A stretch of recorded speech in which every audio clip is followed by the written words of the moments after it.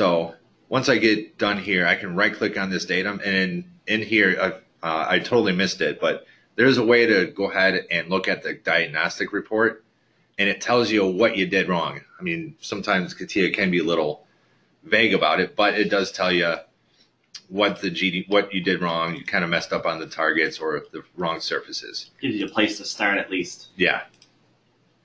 So now I'm going to go ahead and add this datum as a datum reference frame, and I'm just going to pick A. So now we're going to go up to this datum B hole, which is that perpendicularity here. We're going to start just by creating a size.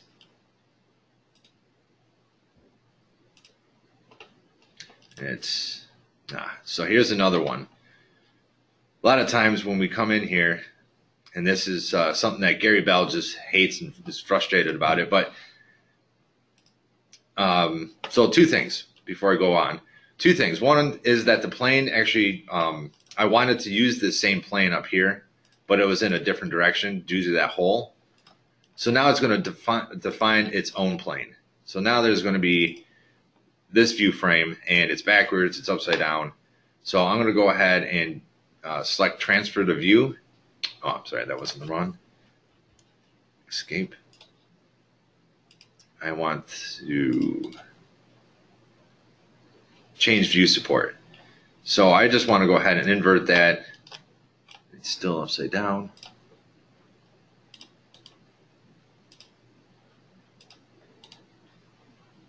I'm going to pick this plane because I know what that plane is there. There it is. So in the sense, when you're going through creating all these views, these directions, and what the datums, it's a good idea to have your kind of a basic knowledge of creating wireframe to specify GD&T. I defined this plane before so I can get this as an actual hole.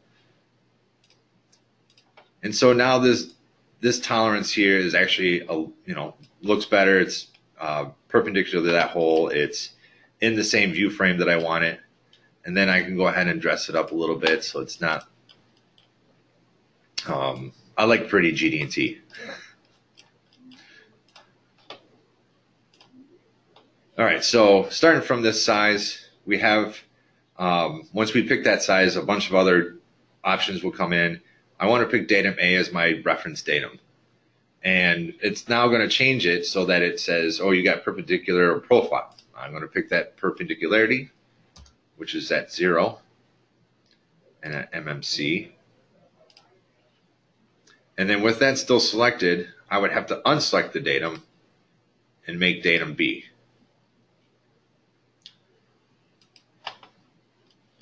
So now I can go in here again.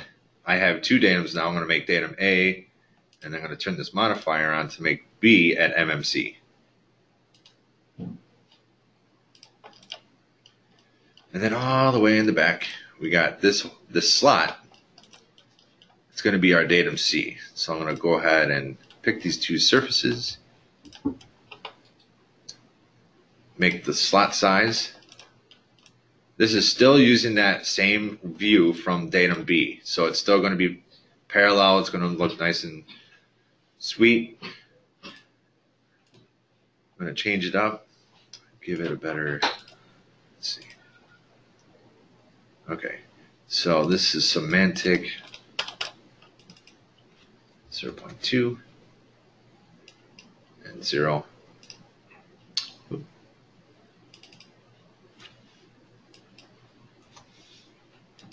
Okay, so this one, going back to this drawing, is size at +2 - 0 with the position at 0, and it's datum C. And I'm going to pick this datum reference and then go with the position. 0.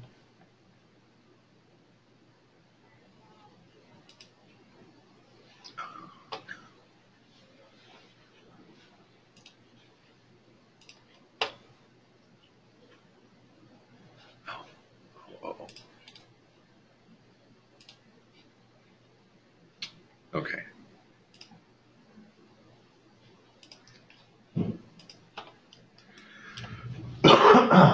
Excuse me. So now I got this datum here. I'm going to make this tolerance here. I'm going to make it C. Here it is.